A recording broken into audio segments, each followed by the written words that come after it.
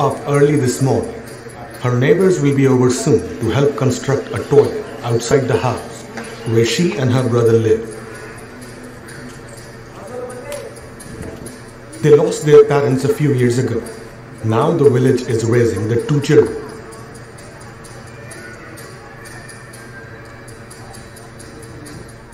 The work here is being carried out by all the villagers, who help the siblings in every way possible. Since both of their parents passed away, we have arranged for their food and clothing too. And neighbors are also building the toilet you see behind. While it is not uncommon for village communities to adopt children without parents, the community in Dhanora is special. They come together to help each other out, which has resulted in Dhanora becoming the first smart village in the state of Rajasthan. Building toilets is one aspect. This is now one of the few villages in the country in which every household has a functioning toilet. They also claim to have eradicated open defecation in Dhanora, which is still a big problem in India. But it wasn't easy winning over the community. It took a long time for a local NGO named Eco Needs to convince each community member of the philosophy behind this project.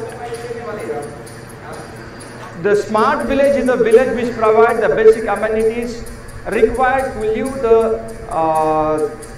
good quality and dignified life. The smart village stems from a government initiative that aims to develop village centers, creates jobs, and make rural communities more self-reliant. It's also a step towards slowing down increasing urbanization.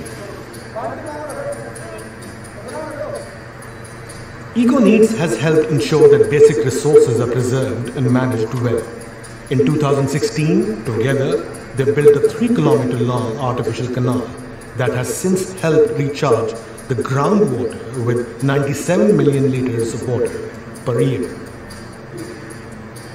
This is the interconnected system of the water conservation. Through this water conservation system, the water is recharged into the ground as well as it is used for the agricultural purpose and as well as the animal husbandry purpose.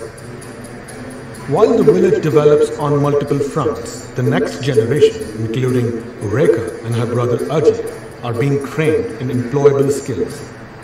Ajay is enrolled in a computer program, while Rekha learns to make snacks, which the community sells as a co-op.